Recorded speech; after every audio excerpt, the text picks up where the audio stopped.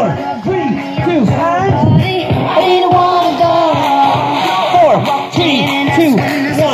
Now careful, slide, slide, slide. 4, 1, 2, 3. That's it. Slide. And up, up, up. Slide. Up, up. Last one. That's it. Now kick it. So kick, kick, outside leg. That's it. That's it. Kick, come on. Jonathan, how you doing? Come on. This is yours. Come on. Kick it. Come on. That's it.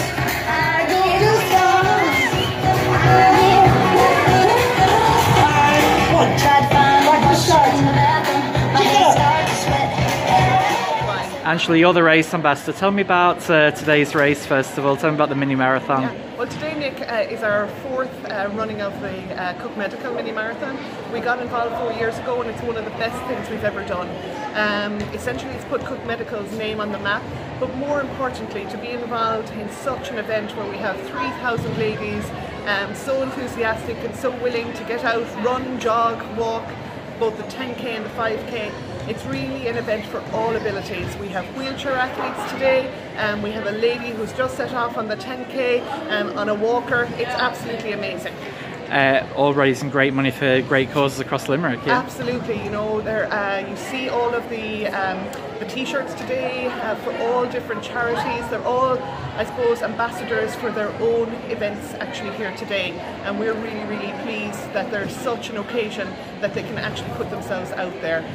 We have such fun as well. We've had a Spice Girls group, which I'm sure you'll see photos of in the next while, but it is about you know, mental well-being and health and fitness for the women of Limerick and the surrounding areas. And great turnout despite the weather, 3,000 people here. Nick, when you looked at it yesterday, we thought, oh my God, will anybody turn up? And then this morning, open the curtains and the sun is shining. Absolutely, there's somebody looking down on us today to have such a wonderful day and a wonderful occasion. What you've got going on here, you've got your Sen Maria on your label. First of all, it's an event you do every year, though, isn't it? It is indeed, Nick. And this year, I'm supporting my friend and colleague, Councillor Sarah Kiley, who's doing it in aid of the Pregnancy Loss and Comfort Fund. And I'm supporting her and many other women here today in terms of that charity. It's a very positive event for Limerick. You just see how many 3,000 people today. Absolutely, and it's great to see so many. And I mean, I know it started raining here, but it still hasn't deterred people from turning up here this morning. And have you got a time in mind that you'd like to get?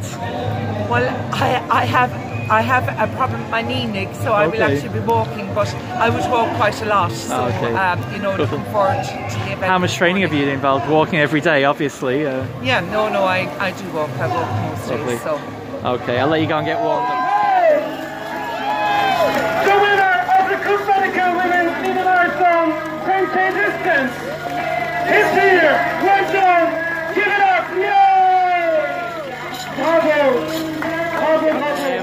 Anne, first of all, what do you think of your time there? Are you happy with your time? Yes, I am. I'm always happy. You're always happy, always quite upbeat, you know. Yeah. And what do you think of the event overall? Did you enjoy the course? Not particularly. I work in UL, so I know around about this area.